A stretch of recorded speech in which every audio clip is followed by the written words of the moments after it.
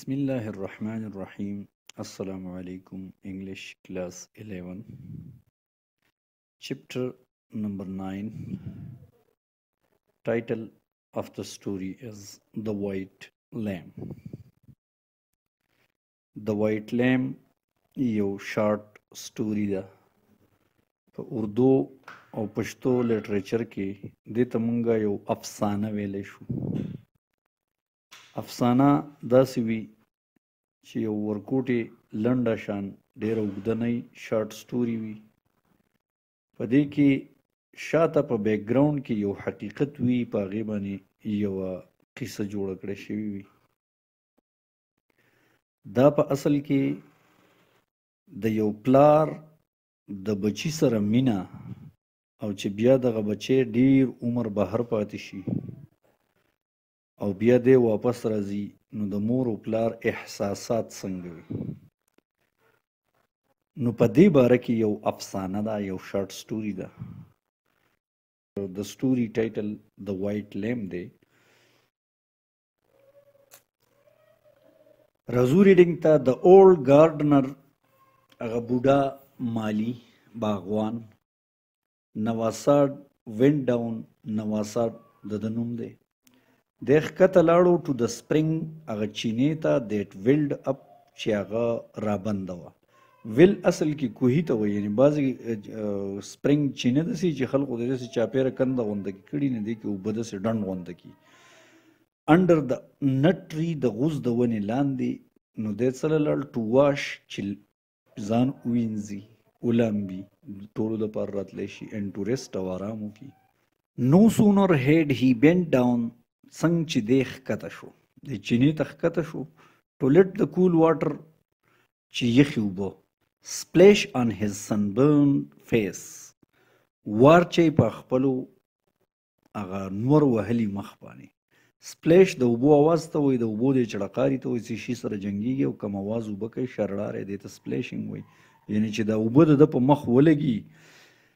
دین هی هرډ، چې د واورېده د ټیم لیډر کالینګ، چې ټیم لیډر به څوک یو کس دته اواز وکړو، نو څه ورته وایي، هی نواساد، هی مونږ چې څنګه اواز کوو، ای فلانکیا، ای نواساد، هري تادي کوه، یور سن ارشک از بیک، ستا زوی ارشک واپس راغلی دی. دی خو ډېره موده بعد راغلی، نو دی سمدستي حیران شو. واټ؟ د اولډ مین سیډ ایکسایټډلی، دی بوډا په خوشحالۍ باندې ووایي. اینډ دین سټریټنډ اپ، او بیا رانیغ شو، ود ډیفیکلټي، په مشکله باندې. بوډا سړی چې کته دغه ته جوکاو شوی، نه ده ته راپاڅېده ګراني که نه، نو دی رانیغ شو په مشکله سره. هی رشډ بیک اپ، دی واپس راغی، واپس شو. ټو ویر د مین واز سټینډینګ، کوم ځای چې دا سړی ولاړو، ود ان ایجیلیټي، په تادۍ باندې. سرپرایزینګ فار هز ایرز، حیرانو د ده په دغه کلونو باندې، یعنی چې څونه کاله بعد دی راغلی و. واټ ډیډ یو سی، تا څه ووی؟ وین ډیډ هی کم، کله راغلی؟ ویر از هی، کوم ځای دی؟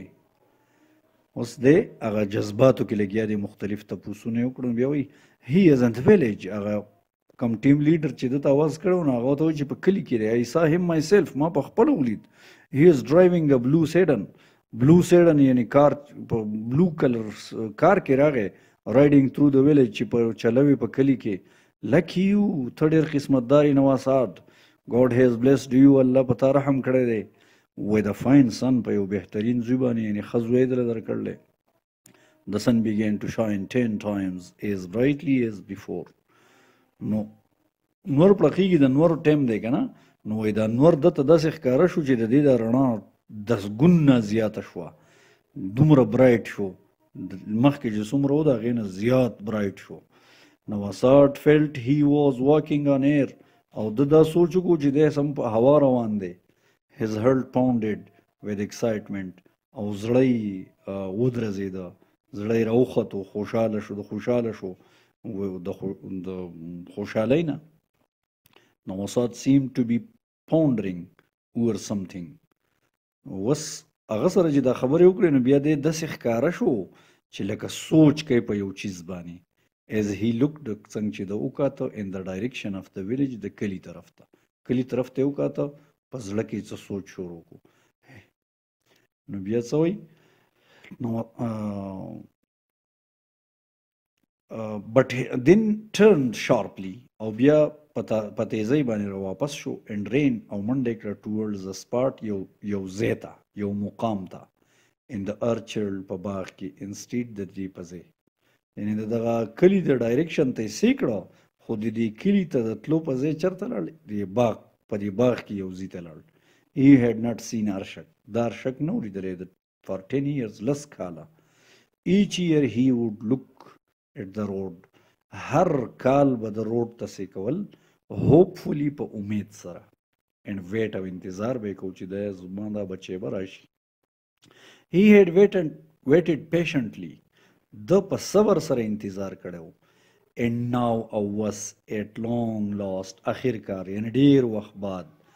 he would see him دی به دی وویني ارشک had come ارشد راغلی دی ځان سره سوچ کې لګیا دی at a good time په ښه وخت کې fruit in orchards میوې په باغونو کې had ripened پخې شوي دي and he was still hale او هغه تر اوسه یعنی دا کس چې دی تر اوسه یعنی د صحتمند هم دی او هلټي دی هلټي معنا داسې ښه پرجوشه دی نواساد had no living relatives د نواساد یو ژوندی living یعنی د ده رشته داران نور څوک نه و left in the village چې پاتې و په کلي کې his had not been a happy life his یعنی د دې نه مطلب دا دی چې his life د ده د ژوند دا په دې دا یو happy life نه و he had never had any children د ده بالکل بچی نه و of his own خپل and his wife had died او د ده کور والا مړه وه many years before ډېر کاله مخکې his brother and sister-in-law د ده رور او ورندار had died of hunger د ولږې نه مړه during the war د جنگ په وخت کې leaving an only son صرف یو زوی ته پاتې شوی چې د هغه نوم ارشک و یعنی دا د ده وراره دی خپل زوی هم نه دی خو ده لوی کړی دی then he recalled بیا ده ته رایاد شو that the largest of the watermelons had ripened چې د ټولو نه غټه اندوانه چې دا واټرمیلن چې دی هغه پوخ شوی دی under the huge mulberry tree دا غټ ملبري ټری نه لاندې چې کومه دانه ده یعنی ډېره پخه شوې ده by the river bank چې د دې ریور په غاړه باندې ده he cut its stem د هغې هغه stem یې کټ کو wiped the silvery dust او هغه سپین په دې دا میوجات چې په دې باندې داسې یو سپین غونده کې ډس پروت وي مزیدار غونده کې نو دا ډسټ یې لرې کو from the melon د دغه melon نه with the hem of his long jacket په پیڅ کې باندې دغه خپل اوږد جاکټ and admired its shiny stripes او په دې melon باندې دا پټي غونده کې نو یعنې د دې صفت یې وکړو داسې اډمایر یې کړی چې یارې دا مزیدارې دي بیا څه وایي my arshak loves watermelons زما د ارشک خوښې وي watermelon he mumbled د پټ غونده کې ووایي ځان سره وګرمېد he got down on his knees دی په دې خپل زنګونانو ښکته شو put his arms around the melon خپل لاسونه خپل مټې د دې melon نه چاپېرې کړې غټه دانه ده and squeezed hard او ښه کلکه یې ونیوه with his ear to the ring یعنی د خپل غوږ ته یې ونیوه په دې د دې دا پوستکی رین د دې کلک پوستکي ته وایي د دې میوې he nodded approvingly د سر اوړه یعنی داسې اپروی کو که تاسو فکر کړی دا هندوانه دغه چې کېنه خلک داسې غوټه کوي غونده کې او وخت ته یې نږدې کي نو داسې چلې ورسره وکړو اپروینګلي معنی چې دا اپرو کړه چې دا صحیح ده اټ د ساوند د دې هغه اواز یعنې ټک ټک یې وله ورکړو he then went over to the factory بیا دی ورغی د انځر ونې ته climbed it دې ته وخوت with the difficulty په مشکله and began او شروع کړه picking the honey sweet fruit او د شهد په شان دا خواږه فروټ یې پک کول شروع کړو that had been picked at here and there by the birds چې هغه پک کړی شوي PACK پک معنا دا میوه چې پخه شي بعضې کې د مرغو وله دا ټونګه غونده کې ورکړي نه داسې چې ټونګې وله ورکړې وي اخوا او دې خوا مرغو he chose the figs د پکې هغه انځران منتخب کړو and packed them gently او دای په دمه باندې کېښودو پیک یې کړو into a bright woven basket یو برایټ یعنی هغه پړقېدونکي وودلی شوي ټوکرې ته ډکو نه چې خلک ټوکرې جوړه کړي نو woven basket. Then Nawasad set out along the bank. بیا نواساد روان شو د دې په دې غاړه باندې to where a 6-month-old white lamb was grazing. کوم ځای کې چې یو شپږو میاشتو والا سپین لیم سریده. He was saving the lamb. د بچ کړی و دا لیم for a special occasion د یو خاص موقع دپاره. معنی چې یو خاص موقع راشي چې د اختر موقع یا د ډېره خوشحالۍ موقع هغې کې به دا معلومه. ارشک هیز کم هوم اوس ځان سره وایي چې ارشک کور ته راغلی I have finally lived. زه آخر کار یعنی ژوندی پاتې شوی یم to see the day چې دا ورځ ووینم یعنی د ده د راتلو دا ورځ ووینم. Nawasad said the way to himself ځان ته and untittled the lamb او لیم یې راکولاو کو. It bleated loudly. دی غټه چغه وواله. بلیټ د ګډ اواز ته وایي. لیټس گو فیلو راځه مرګریا دی ګډ ته وایي. نواساد سیډه کمان راځه ارشک هوم د ارشک کور ته راځه.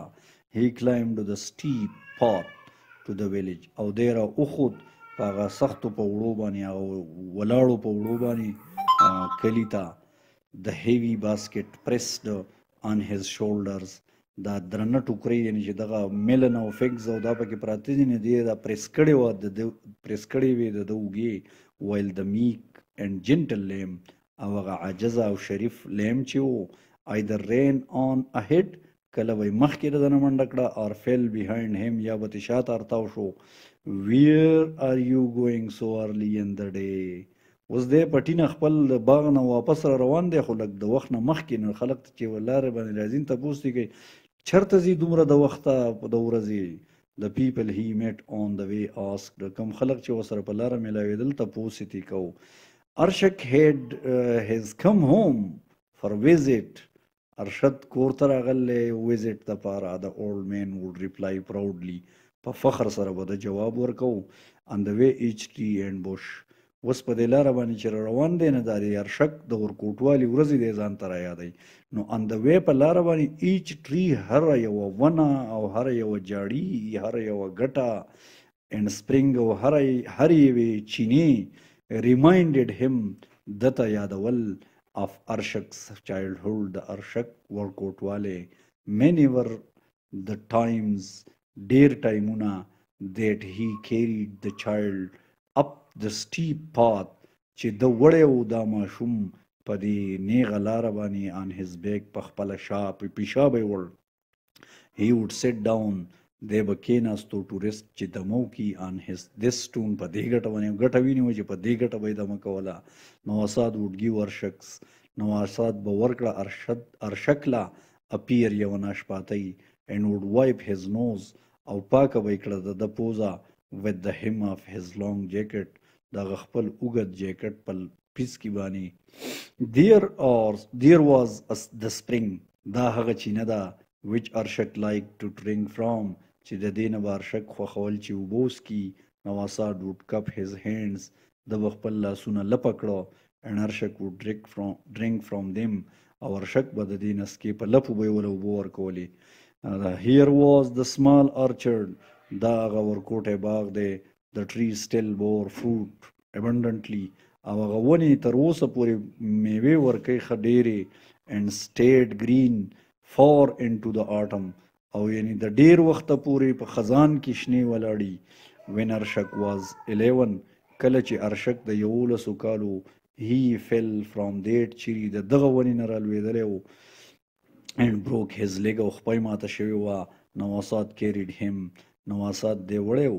the many miles ډېر میله یې وړی و to the ډاکټر ته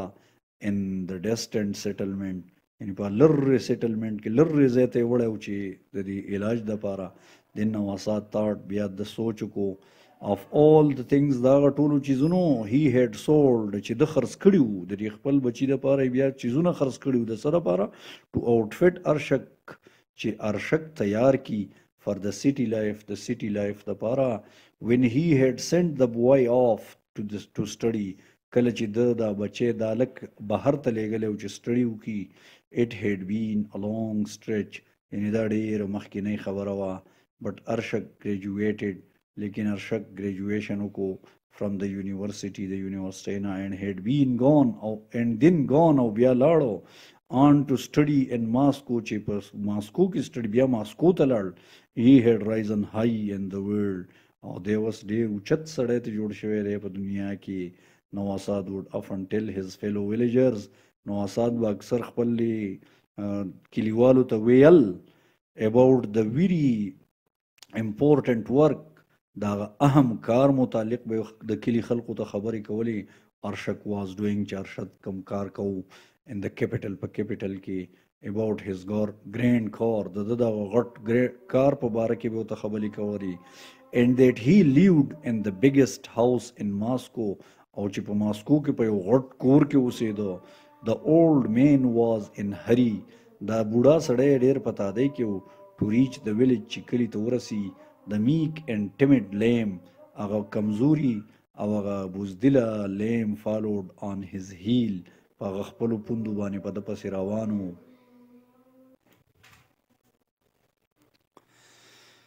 He finally reached his house اخر دی کور ته ورسېد but did not see ارشک's car outside لیکن د ارشک موټر یې بهر ونه لید یعنې دی چې روان دی په مختلفو سوچونو کې چې ګاډی او یو شی بل شی دی اوس سوچ کوي چې د کور بهر د به ګاډی ولاړي نو وی نه لید why didn't he drive right up هغه بر ولې نه دی راغلی یعنې دا ګاډی ولې نه دی راوستلی ډرایو یې ولې نه دی کړی نو اساد وانډل دی حیران شو what him talking about زه دا څه خبرې کوم د څه متعلق خبرې کوم د gravel's too sharp here دا باجري دلته ډېره تیره تیره ده یعنې تیره تیره ګیټۍ دي he was probably afraid شاید چې د هغه سره به دا یره وه he would ruin his tires چې خپل ټیرونه به خراب کړي it is good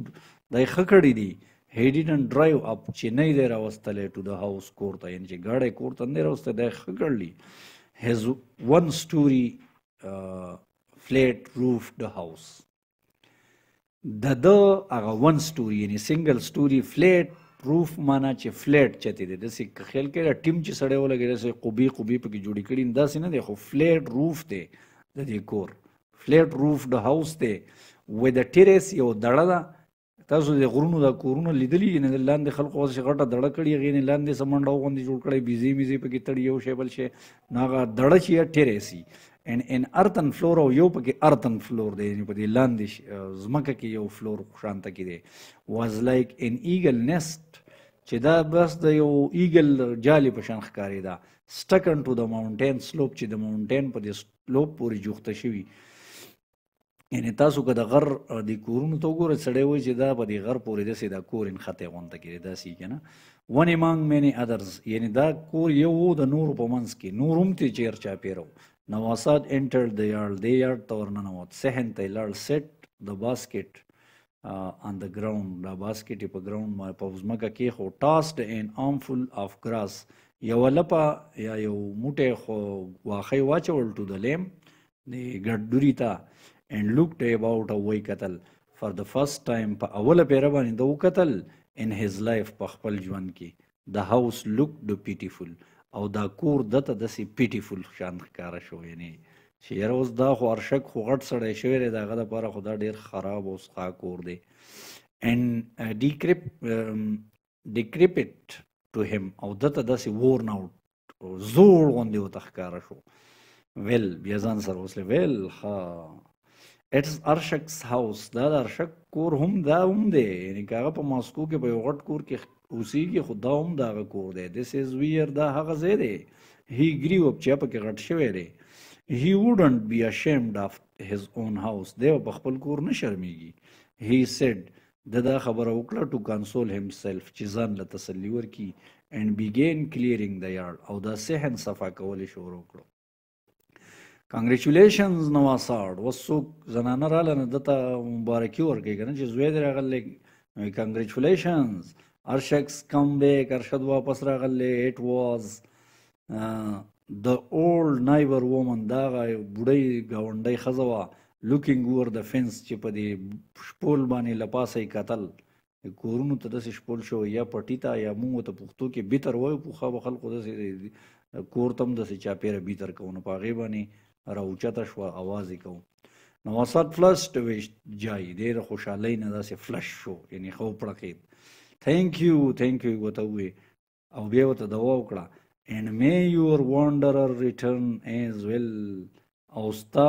بهر چې دي یعنې وانډرنګ کوي بهر چې ګرځي یا بهر ته چېرته تللي هغه دې هم خدای واپس کړي ایسا مارشک ولید واز هی هیر هغه دلته و